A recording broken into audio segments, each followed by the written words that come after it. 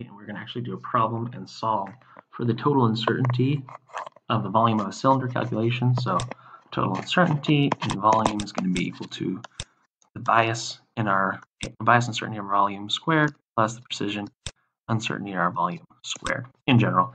So we're trying to look at the volume of a cylinder. We know volume is a function of two independent variables, R and L, pi r squared L. Didn't even need to look that up.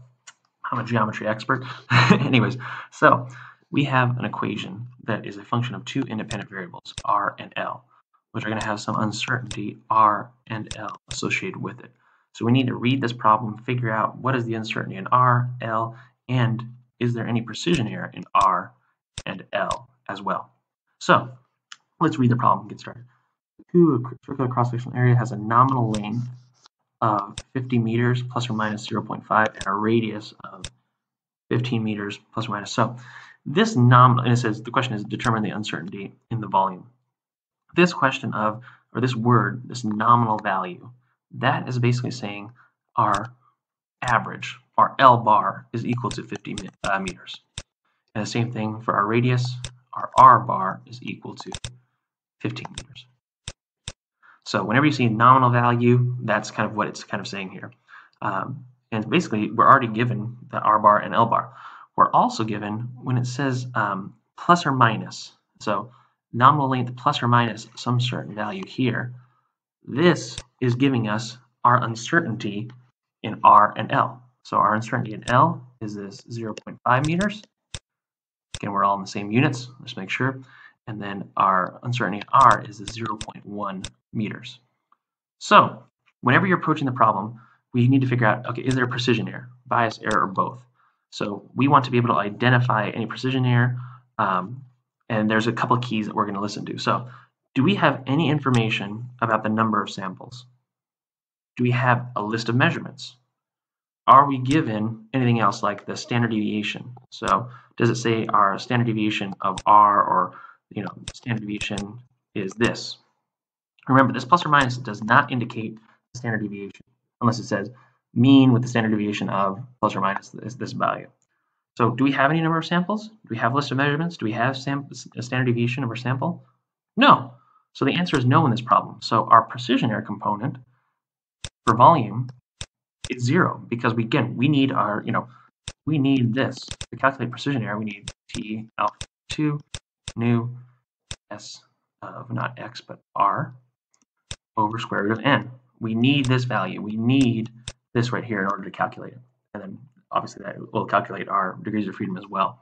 So we will have no precision error contribution. And we should actually note that when you're reporting your results. So that's kind of a key thing that you have to identify that. So for bias error, we need to know, in order to kind of, again, the identifying terms are, for bias error, what tool are we using? So if we're using a ruler with centimeter tick marks, we know that our bias error in that measurement is going to be plus or minus 1 centimeter, and we're just going to plug in basically 1 centimeter into here if that was the case. Or it could be with a micrometer, it could be plus or minus 1 micrometer. Or with a yardstick, it'd be plus or minus 1 yard. So are we given any information, the tool that we're dealing with? No. Any manufacturer's information? No. Are we really lucky and we're just given the uncertainties? Yes, in this problem. So again, we're just given this is the uncertainty plus or minus this. This is the uncertainty plus or minus this. So we're really lucky. So now we just have to calculate the bias error. So our total uncertainty is just going to be this bias error calculation. So we've already written this equation here. So now all we have to do is we know that the bias error is going to be equal to square root partial derivative volume with respect to R times the uncertainty in R squared plus partial derivative volume with respect to L times the uncertainty in L squared. I could do this partial derivative. I'm a derivative expert from problem set 1. So 2 pi r L partial derivative of V with respect to L is just going to be pi r squared. You could plug that into your equation. We already know uncertainty of R, uncertainty of L. So let's do the math app. I'm feeling like doing math today. So my BV is going to be equal to square root of my 2 pi r L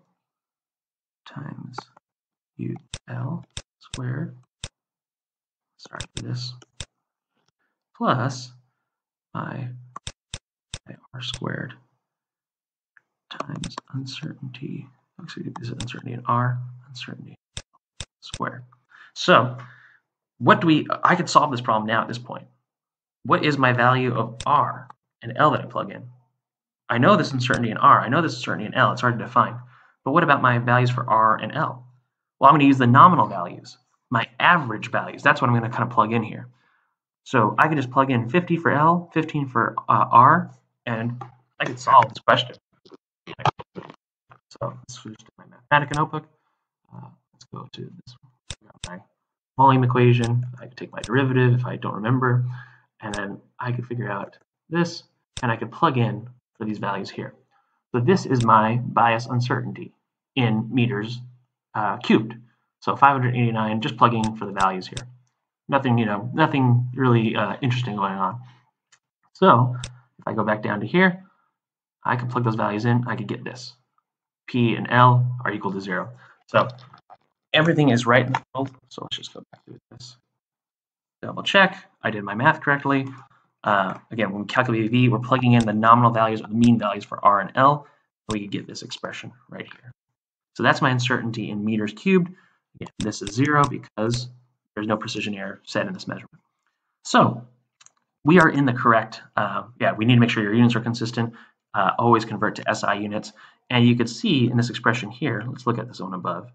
So look at my uncertainty. So let's look at the units. R is in meters.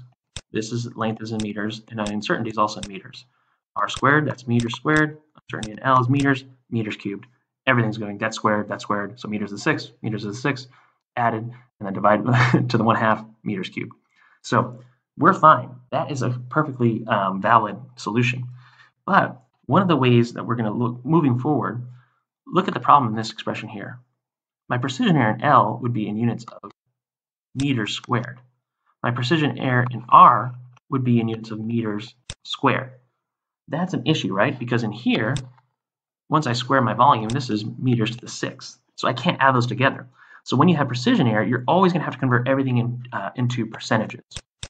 So one way we could do that is in our BV equation, we could divide out our partial derivatives by volume. And then we can convert everything into a percentage once we multiply this by 100. So when we do that, let's look at our dV/dr. So volume r squared again, pi squared L. So dV/dr. So this would be, in here our equation would be 2 pi RL divided by volume. So pi r squared L times the uncertainty in R squared. All this plus my pi r squared divided by r squared L times the uncertainty in L. So let's see what happens here. Here, this cancels, L cancels, L cancels, R cancels, R cancels. 2 over R times mu of R, a lot nicer to kind of work with. This cancels, mu of L over L squared. So if you go down here, we reproduce these same values, plug in, and you could find that this is going to be, BV is going to be BV divided by V, excuse me. Now, this is going to be our unitless fraction. So if I want to multiply it to a percent, just multiply this value by 100. So let's double check our answer. So this is the kind of the beauty. So we previously, if I do our function, I want to divide this by 2. So here's my BV.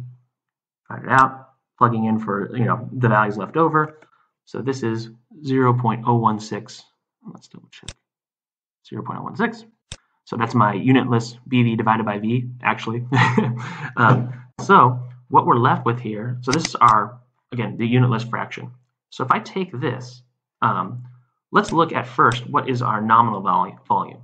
So if I take volume, I don't know why, so volume, if I plug in for my nominal values, so L goes to 15, L goes to 50, R goes to 15. This is my nominal volume, what it should be if there's no uncertainty. So if I take this, so this is, I'm just taking the previous line, I take this times this value here, or let's do it like this, a little bit nicer. So if I take this, so I'm going to say nom_vol. This is my nominal volume. This is my frac bias.